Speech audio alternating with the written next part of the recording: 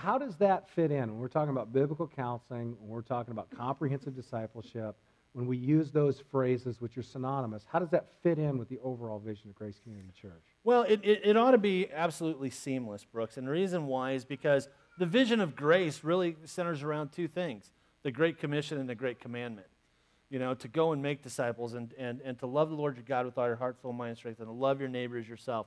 And we say it this way at Grace. We say we bring in, build up, and branch out.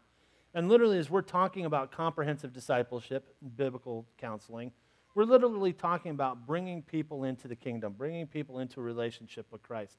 We're also talking about building them up in their faith and helping them to walk in wholeness and to walk in freedom and to walk in restoration with their King and their Savior. And then we're also talking about branching them out as they grow and they mature in Christ, sending them out to make disciples and to minister. So as we talk about biblical counseling and comprehensive discipleship, that really isn't a program we're talking about. It literally is the DNA of our church.